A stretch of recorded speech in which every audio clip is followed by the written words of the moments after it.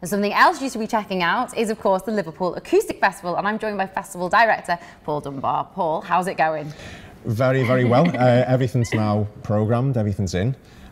So I am basically responsible for programming the entire thing, whilst also trying to delegate as much work as possible and delegate as much, so I don't get as stressed, really. But it's going really, really well. We've got other partners involved as well. We've got a few music promoters like Mellowtone and Liverpool Acoustic. We've also got Liverpool Live TV involved as well. And basically it's been funded by Liverpool City Council and the Arts Council England as well. Unity Theatre and Liverpool Philharmonic are basically co-partners on it as well. So it's definitely grown since the previous 2 years. It has, hasn't it? Because it feels like this year's like massively big, and you said the Philharmonic, you're going to go into the music space there, and then you're going to be in Unity Theatre as well. Tell us about some of the lineup you've got this year. Well, the lineup is extremely vast, again, just because of the sheer scope of the festival. We've got over like 50 acts at the moment.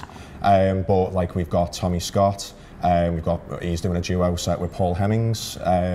We've got Ian McNabb, Ian Prowse, Robert Vincent, Gary Edward-Jones, and so on. But we've also got kind of touring national acts at the moment as well, like Marcus Bonfanti, who's a British blues guitarist who's incredible, and Scott Matthews as well, he's an award winner of many awards. So you're bringing a lot of artists here, like you said, touring, but there is that massive focus on it being for Liverpool artists as well, isn't it? Absolutely, and that was the kind of ethic from the start of the festival, of giving Liverpool artists that platform to kind of showcase their material in such an intimate setting, but in a beautiful setting such as Unity and the Phil as well. So tell us, when is it and how can people get tickets? It is Friday the 18th and Saturday the 19th of March. You can buy tickets through Liverpool Philharmonic's box office or their website, which is liverpoolphil.com.